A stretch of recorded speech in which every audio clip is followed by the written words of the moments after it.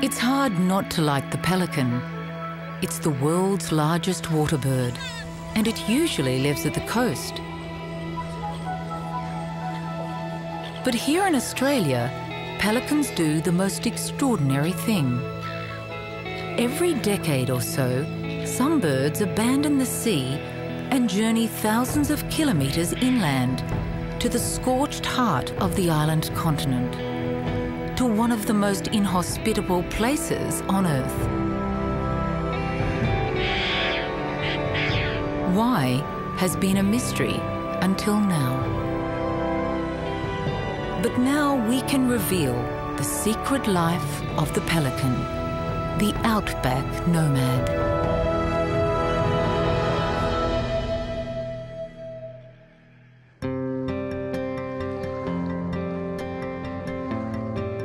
The pelican is big by pelican standards. Just to stay alive, this female needs 2 kilos of fish a day. So it comes as no surprise that pelicans are found near the harbour. But what is surprising is that she's about to leave the sea behind and fly inland. An unknown force is drawing her to a place that comes alive maybe once in every decade. An incredible journey across country that is short on water, let alone fish.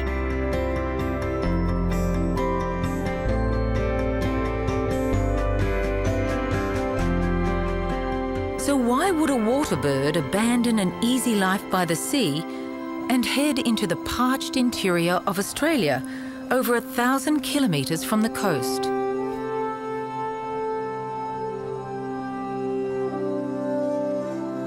She's well designed for her journey. With a wingspan of 2.5 metres, she can soar on thermals as well as flap, perfect for long-distance travel. And she's not alone. Many birds journey together in loose flocks. They spiral up, sometimes as high as 3,000 metres. And then they glide to the next landmark, travelling hundreds of kilometres over some of the most hostile territory on the planet. They can be airborne all through the day and into the night.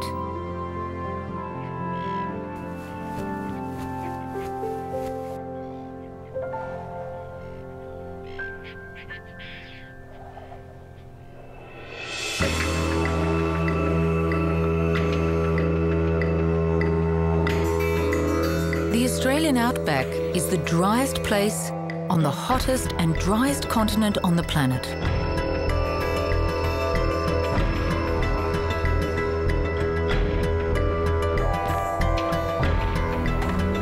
Rain here is at best sporadic and at worst non-existent. It's the last place on Earth you'd expect to find a water bird.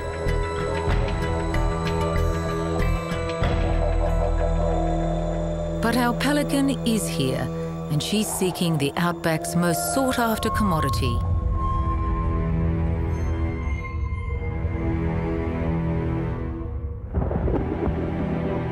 It's the first clue that begins to explain her epic journey. Maybe she can sense distant weather systems, or maybe it's just by chance, but our pelican arrives with the rain. This is the second year in succession that the dry riverbeds are turned into rivers. A flood memory, ensuring they follow the same semi-saturated route and fill quickly. But the waterways flow not the short distance to the sea, but hundreds of kilometres inland, towards the lowest point in Australia. It's this water that drew her here.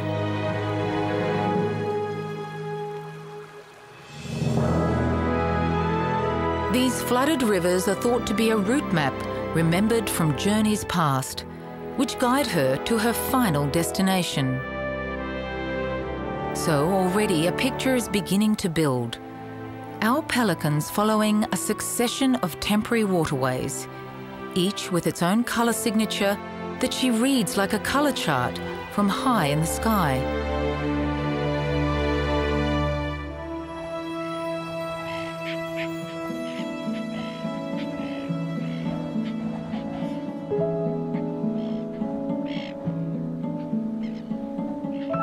Like all long-distance migrants, she needs to stop and refuel.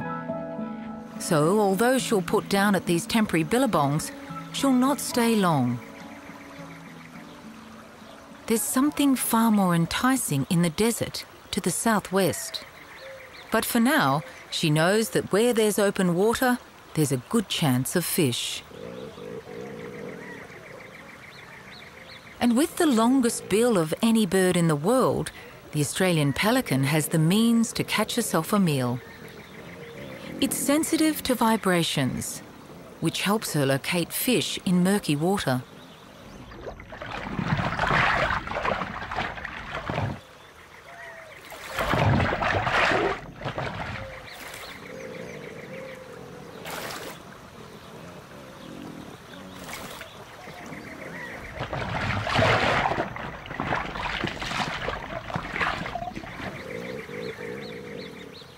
A hook at the tip of the bill enables her to get a grip on slippery prey. And to increase the chance of catching food, pelicans work together. They drive fish ahead of them into the shallows and then plunge their bills into the water like a troop of synchronized swimmers.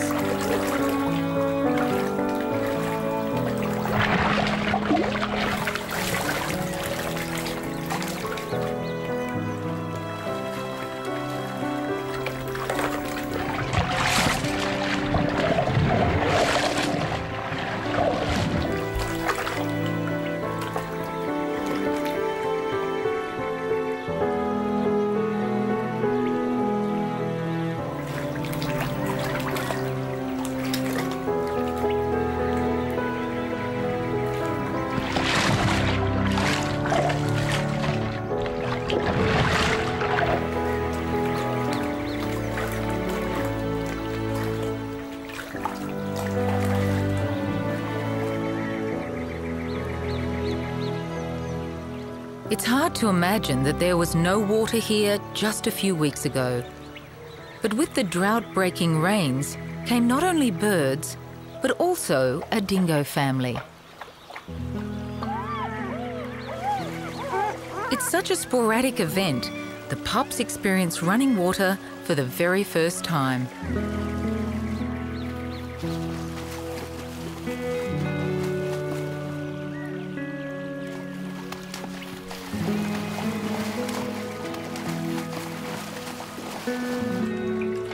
Many types of birds are drawn to these waterholes. But whatever the species, they'd better beware, for some won't be leaving.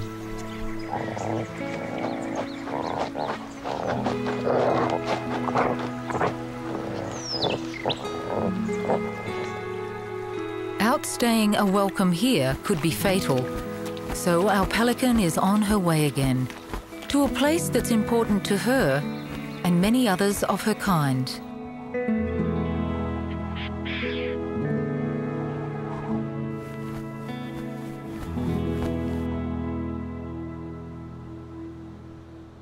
This year's rains have been unusually long-lasting and widespread, so inland rivers have penetrated deep into the desert.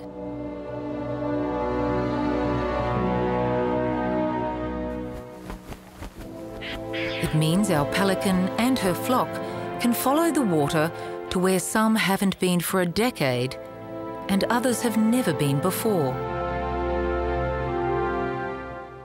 And there's still another 500 kilometres to go. It's taking them to one of the most unappealing places on the planet, into Australia's fiery centre.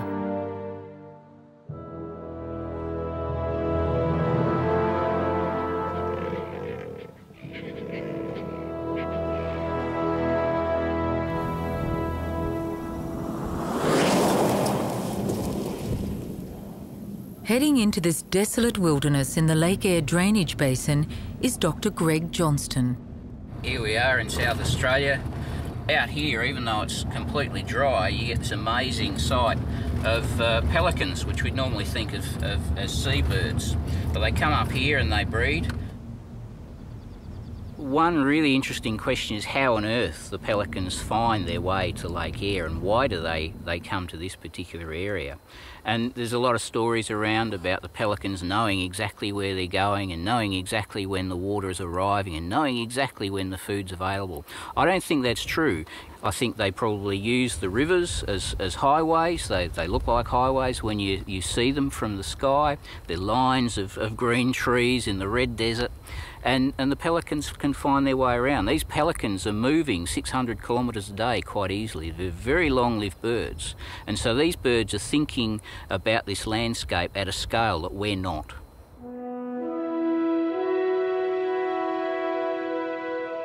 But why would these birds want to be thinking about this place at all, when surely all they need is at the coast?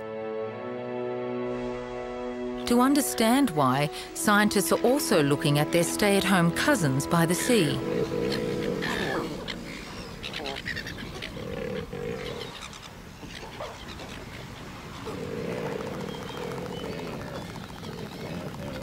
Many of Australia's pelicans don't migrate inland.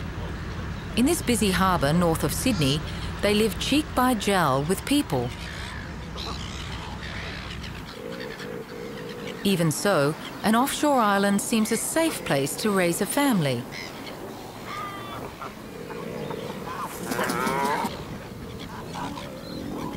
Many pairs are breeding, with the first chicks already hatched. And some of their food is easy to come by.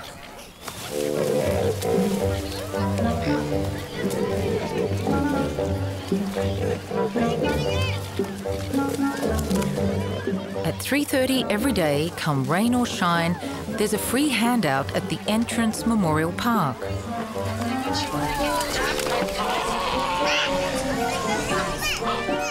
The local pelicans are a tourist attraction. Who needs to go fishing when all the catering is laid on for free?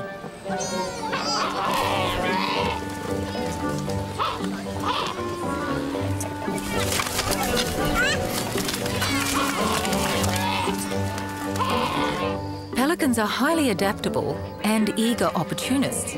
So with regular food handouts, this population can stay here all year round. They seem to have little need to migrate inland. Off they go. Yet other birds abandon this easy life and embark on a perilous journey into the desert.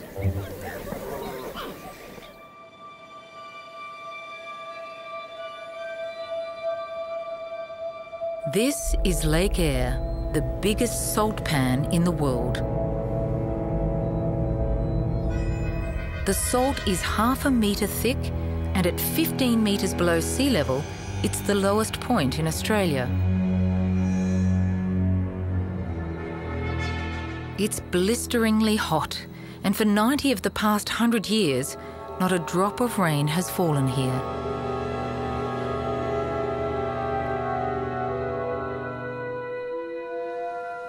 It's hell on earth. An unlikely place for a water bird. But Lake Eyre is also at the centre of a vast drainage basin that covers an area the size of France, Germany, and Italy combined. And on very rare occasions, it floods. What was once an ancient inland sea becomes the largest lake in Australia. In a deep flood year, 100,000 pelicans arrive here, a third of Australia's total population. It's become pelican heaven.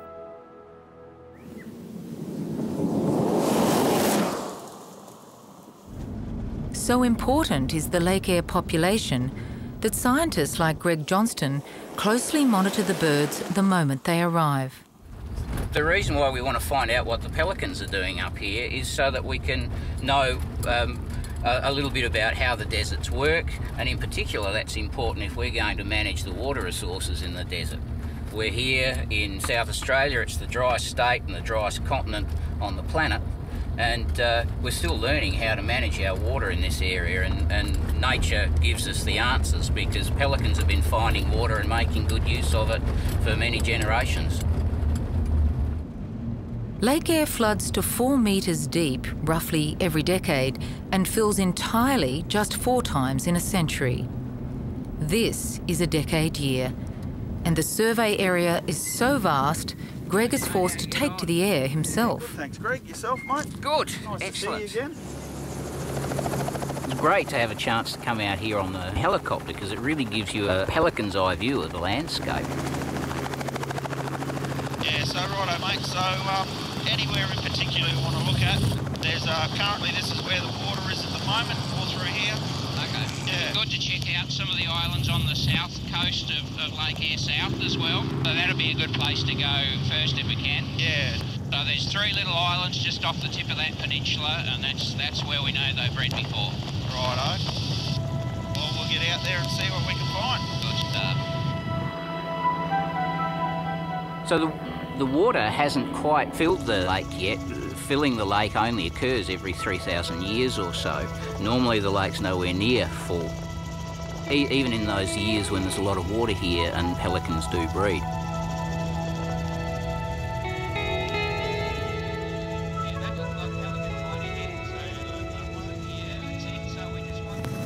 So these are the islands we're after.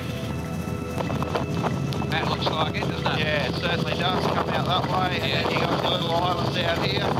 Yeah.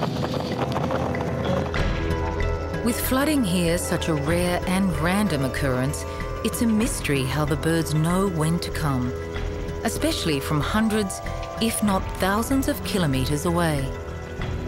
The birds may follow the waterways to Lake Eyre, but how do they know that the rains have fallen in the first place? It seems there are more questions than answers in pelican life. But Greg is determined to find out more of those answers. The future of the Australian pelican may depend on it.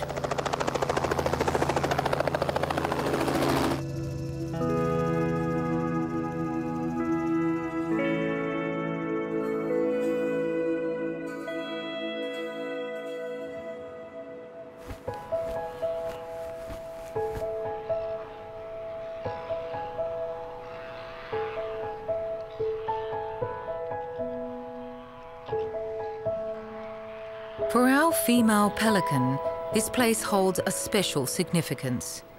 It's where she was born over a decade ago, at the time of the last big flood.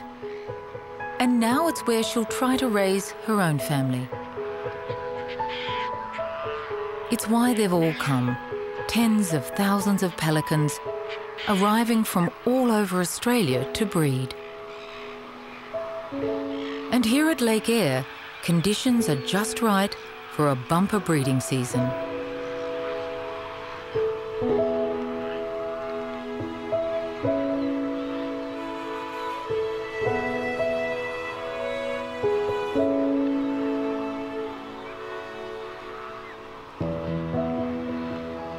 This is a rare sight. The last time that birds gathered here in such large numbers was at the start of the millennium.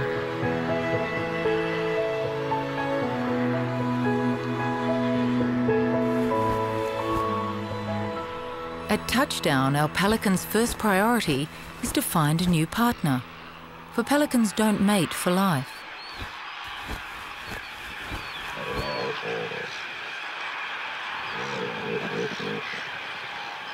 At this time, pouches take on a bright pink hue that's sure to attract the attention of potential mates.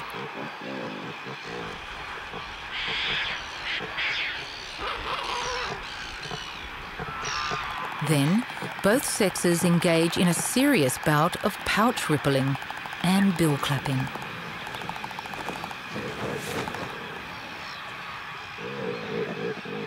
A female might have several males in tow, and she leads them on a courtship procession around the colony. The male with the greatest stamina becomes the chosen partner. He sticks to her like a shadow, and if all bodes well, she'll lead him to her chosen nest site.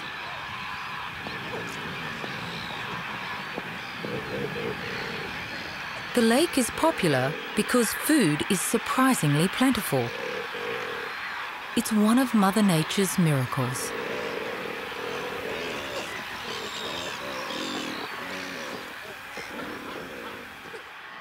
Before the flood, it was barren, desolate, just salt and sand. But as the basin fills, the eggs of tiny organisms that have lain entombed in the salt for many years suddenly stir.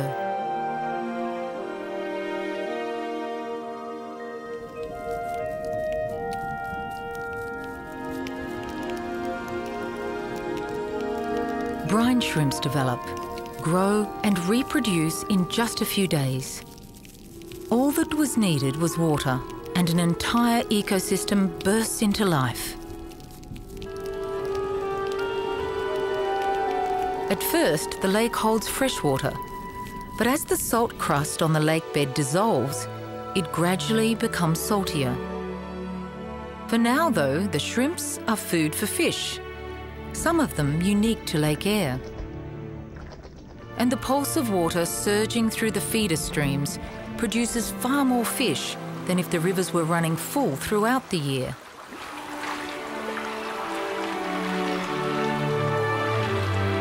It's this superabundance of food that attracts pelicans. That's why they have come all this way to breed.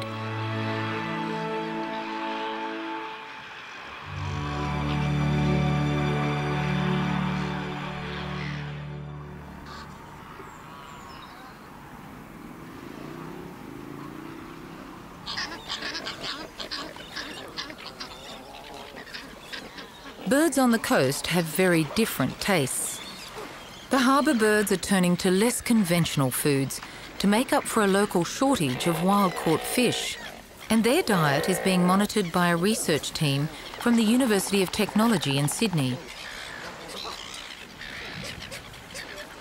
The task is made easier because pelicans regurgitate food for their chicks.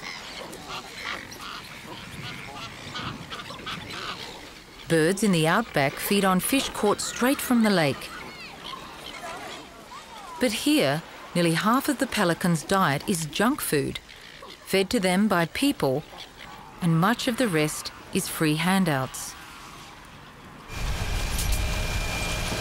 Here, pelicans join the queue when the garbage truck delivers a takeaway.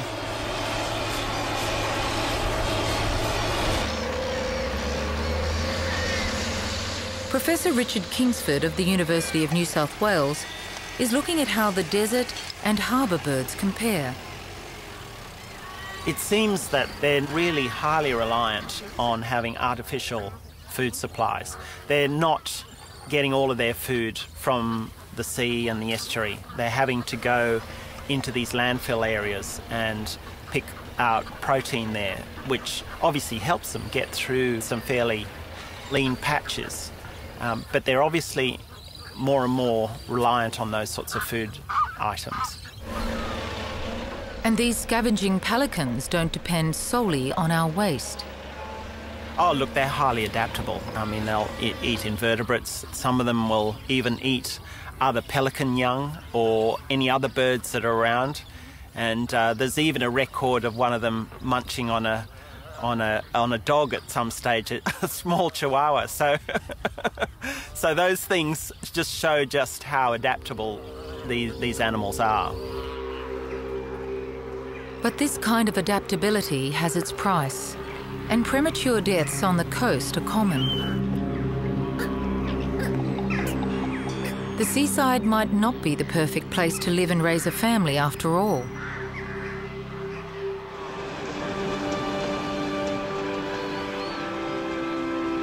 At Lake Eyre, our pelican and her partner have established their nest site. While she stands guard, he collects as much nest material as he can find.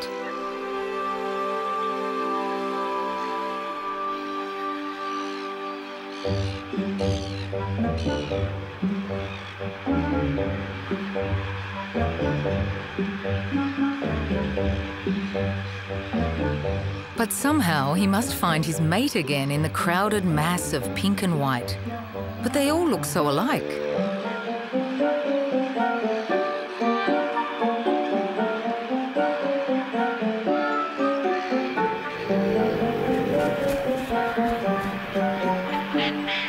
Pilfering is rife. Just a few blades of grass trigger a spate of ruffled feathers.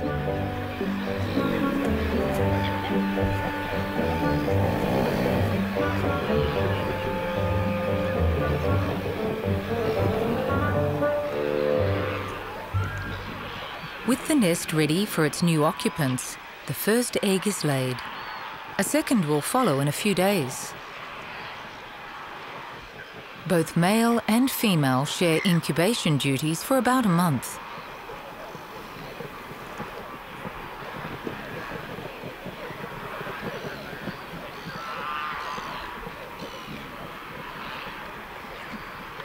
While still in their egg, the chicks chirp continually to the incubating parent, telling mum or dad if they're at a comfortable temperature or not.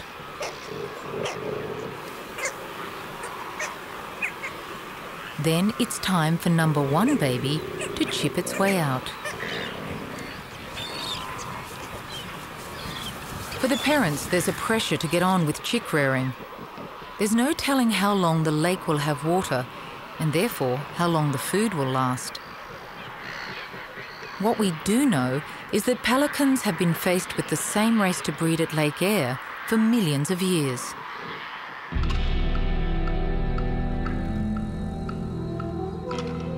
Greg Johnston searches for old nest sites to collect eggs and bones, and some he's found point to an ancient lineage.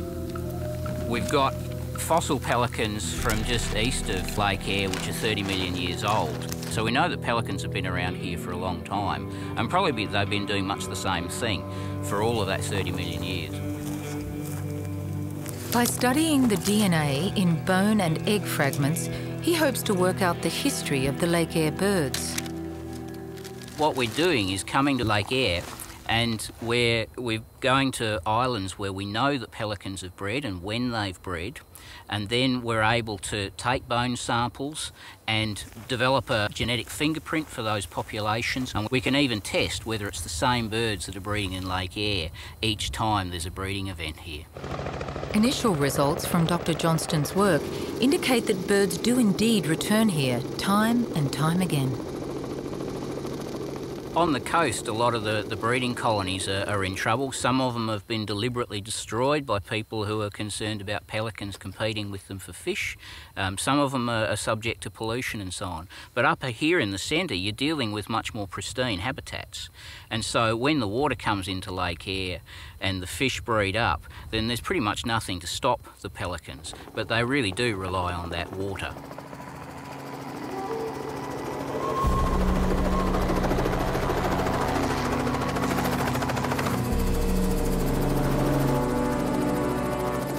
Management of this vital resource in Australia's driest state is currently a hot topic in conservation circles. And the future of at least 1/3 of the country's pelican population very much depends on it.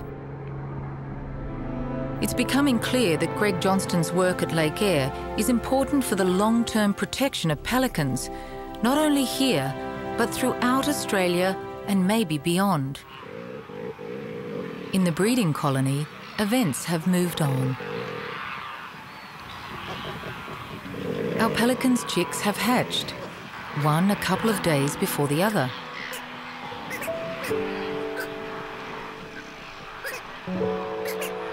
Compared to other species, the pelican chick is slow to grow physically, but its brain and eyes develop rapidly. It's thought a well-developed visual sense is for when they eventually go travelling. They observe and remember their surroundings, and so create a mental map of where they've been. When these chicks grow up, maybe it's this ability that will help them find their way back here.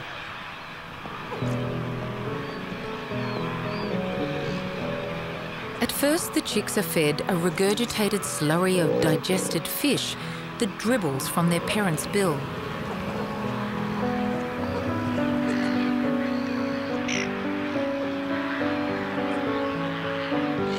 After a couple of weeks, they move on to pre-digested solids.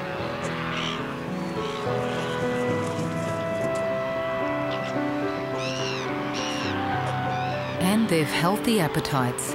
They demand to be fed at least 8 times a day.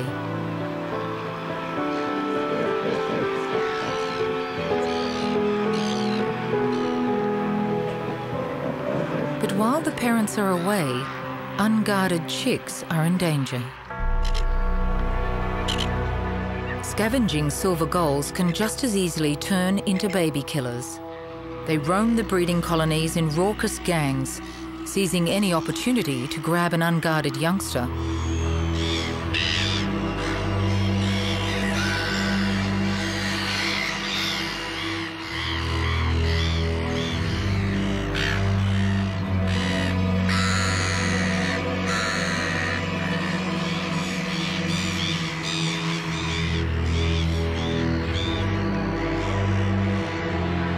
Plump young chicks prove irresistible, for even baby killers have their own young to feed.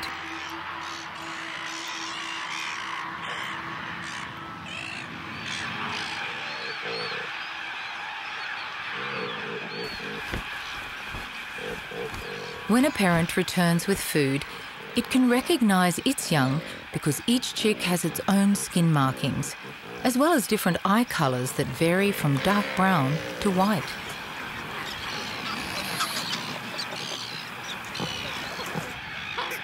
Each chick instinctively reaches as high as it can in order to snatch the choice pieces of food.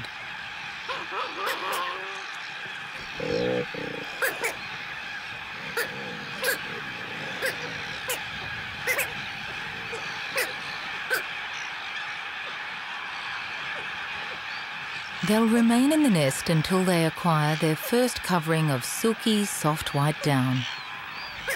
But only if the lake and its fish last until they've fledged.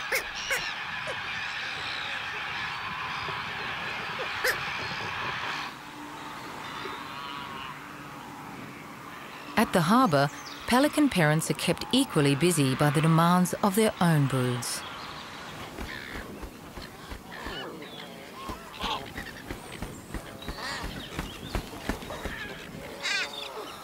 But things are a little different here. A female breeds every year instead of every decade. But even though she produces 2 eggs, generally only 1 chick survives. Like the lake air birds, 1 egg hatches shortly before the other.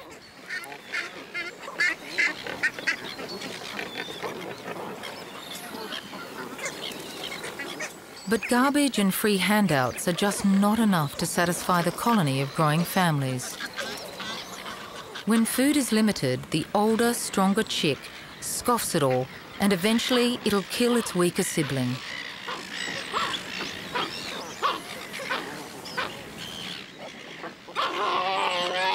This behaviour's rare at Lake Eyre, but as Professor Kingsford explains, it's common on the coast. One of the problems of these fringe dwellers that nest on the coast and feed on the coast is that when they start breeding, if there's not enough food, it's really highly competitive, and obviously having to share that with your sibling is going to impact on your ability to survive. And you can get one of the chicks will actually kill the other chick that's just hatched out. And we generally tend to see that more along these coastal areas where we don't have as much food, whereas in the inland river systems, there's a lot more productive, those lakes, because there's constant and really prolific fish supply, and it's just a case of then sort of popping off to the larder and getting another bill full of fish for your chicks.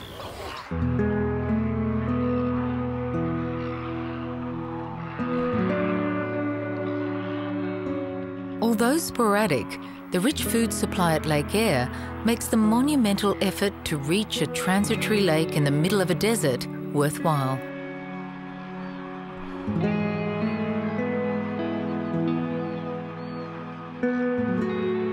Even with so many birds, there's little competition for food. The water's brimming with life, and it's not only pelicans that are here to exploit it. It's a complex and lively wildlife community. Banded stilts arrived even before the pelicans. They feast on the brine shrimps and feed them to their own chicks.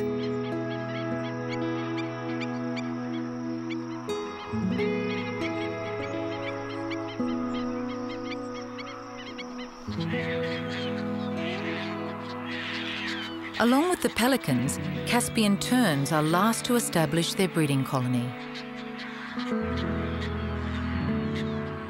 They nest when the fish population is flourishing.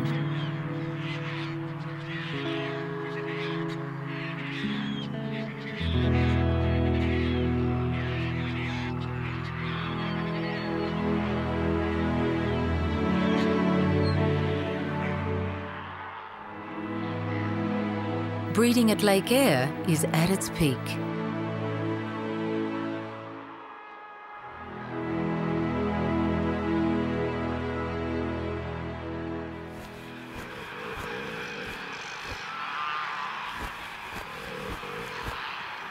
Our Pelican's chicks are now 1 month old, but they still depend on both parents for food.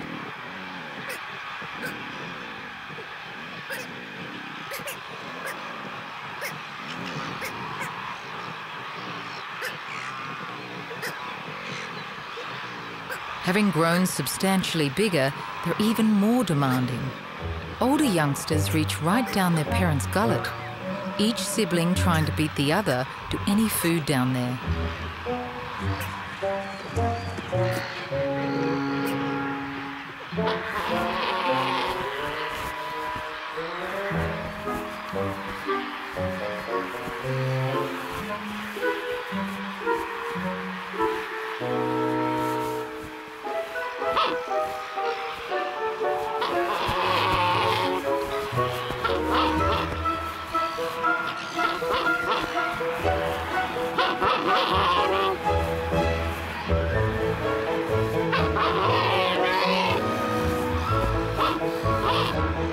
When Mother finally breaks free, her chick throws a tantrum. It's either short on oxygen after all that exertion, or it's drawing attention to itself and away from its sibling.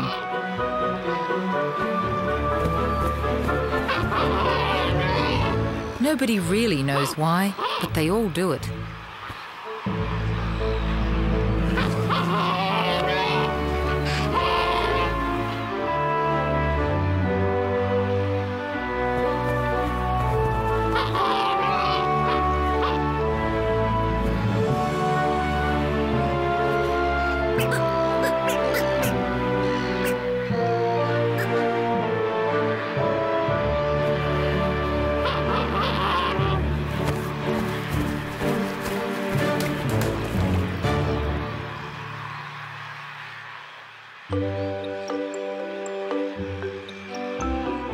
While the parents are away fishing, the adolescents gather together into a large creche. There's safety in numbers.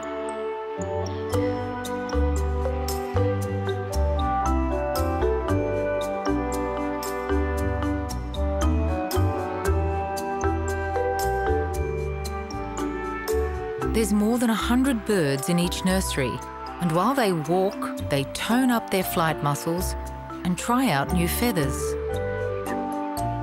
But when they fledge, where will these birds go? It's something researchers from all over Australia are trying to discover.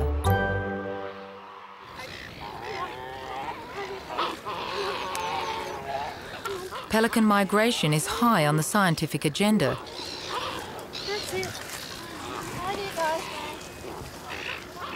At Outer Harbour in Adelaide, Jennifer Hayes is one of Greg Johnston's field team. This will be my 10th year for helping out with the pelicans.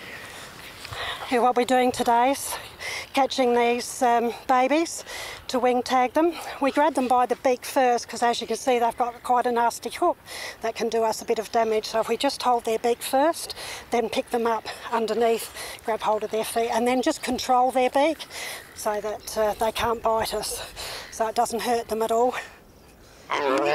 No, that wasn't being good. Hey, just sit here like a good boy. There you are, good boy. Okay.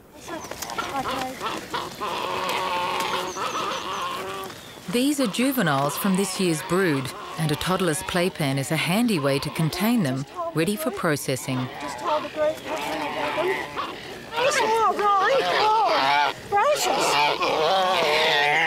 You growl at me and you'll get a wing tag. Hey? Growl at me and you'll get a wing tag. Even at this age, they're hefty birds, and with that stabbing bill, they're handled carefully. Once in the pen, they settle down, and then one at a time, their vital statistics can be recorded. Oh, you're the grumpy one. Okay, well, I'll come back. No. No. Here we go. No, you're next. All right. Okay, come on. Okay. Each bird is given a wing tag with its own unique number, so anywhere it goes, it will be instantly recognised. Beaks are measured to check rate of growth. It tells whether they're getting sufficient food. Blood samples check for diseases and signs of pollutants. Good boy. Hey? Good boy. Yeah, that's it. And a DNA analysis determines whether they're related to the Lake Eyre pelicans. But results so far suggest many will stay right here in Adelaide. Good bird. Yeah, that's it. Good boy. Come on. Hey, don't do that. That's not nice. Come on, off you go. Go on, off you go. That way. Go on. Go on, off you go. Go and tell your mates. We'll be back next week. Hey? Tell them. At Lake Eyre, our Pelicans chicks are 3 months old and about to start flight training.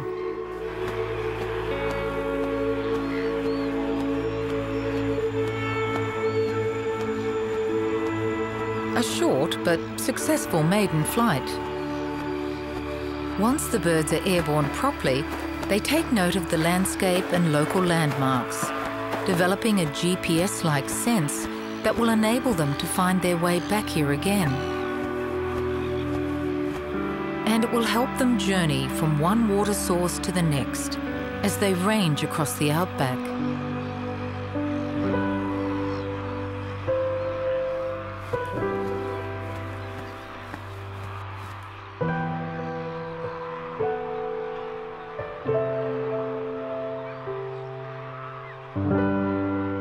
When the youngsters leave home, their parents try for a second brood, and maybe even a third, as long as the water remains and food is still plentiful.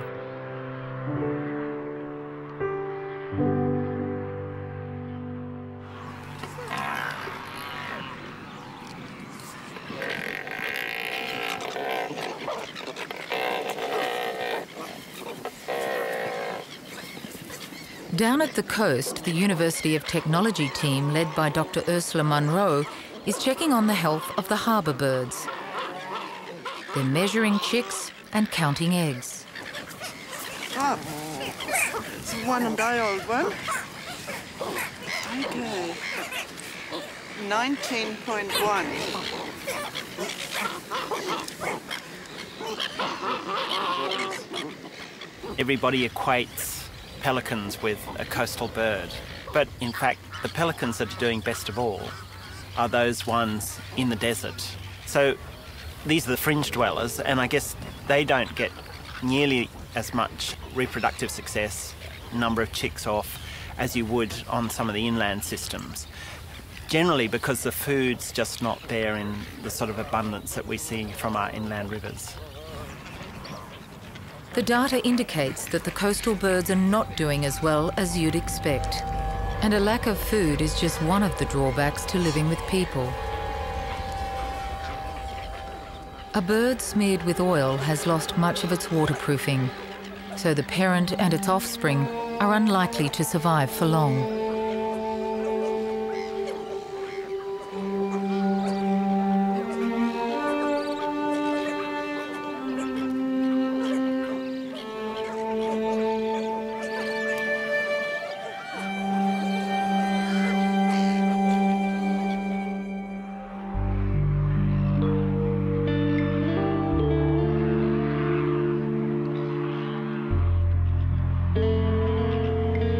At Lake Eyre, time is running out for our female's second brood. The chicks have been doing well so far, but she has to get them to flight stage before the lake disappears.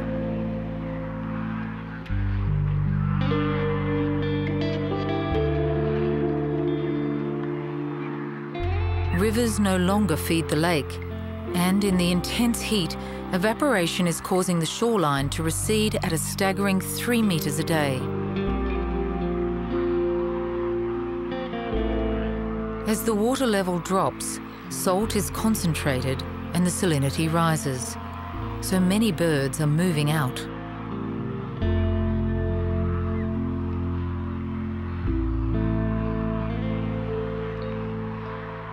Pelicans have special glands in their bill to get rid of salt, so some stay, at least for the time being. But as the lake disappears, so does the food.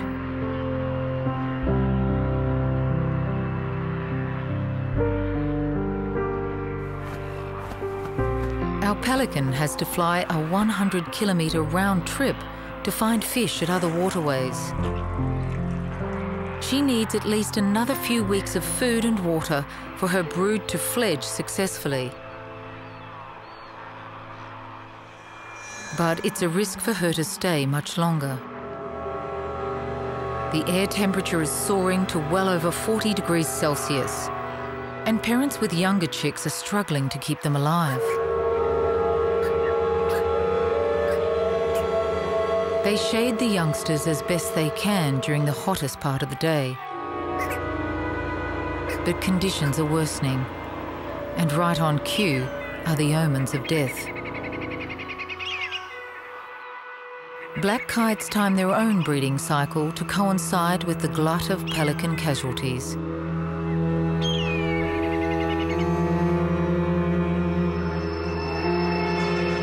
Abandoned nests mean there are rich pickings for all the scavengers.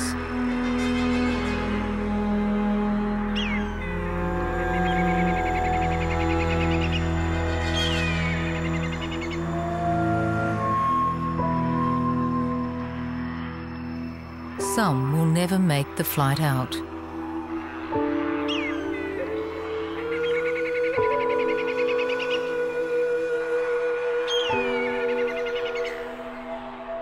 At this moment, Lake Eyre might not seem the best place to raise a family. But in the main, pelican parents here do well, and their breeding success or failure is an important litmus test for the health of this environment. One of the really interesting aspects of waterbird ecology is that people understand waterbirds need water.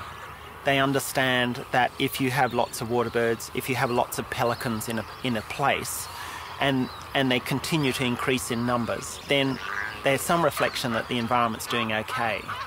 As soon as you see numbers starting to decline, then you get a very good idea that the environment's probably in trouble, and usually it's because in the water world, in Australia in particular, that we are denying the productive wetland habitat of the water it needs to generate the productivity and the fish that inevitably flow through to the pelicans.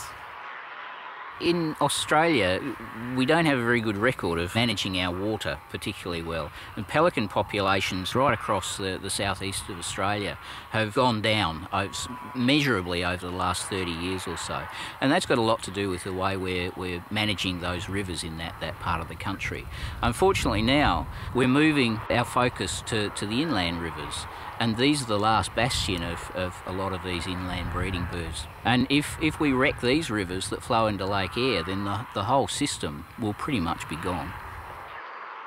Australia's inland waterways are among the world's last untamed river systems.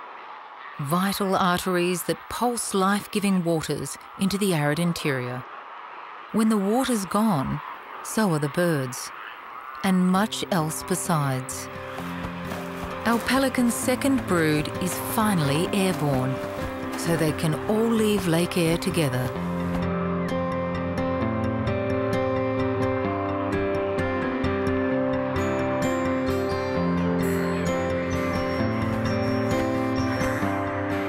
It's a classic case of boom and bust ecology. A short-lived food bonanza and successful breeding season 1 minute, and nothing the next. And where they all go is throwing up even more questions. Lake Eyre birds have been found as far away as Fiji in the Pacific. But do they all head for the sea? Or do some join a perpetual desert carousel, searching for where the rains are falling and the water flows? It could be many years before the floodwaters return to Lake Eyre, so our female pelican may not breed again for another decade or more.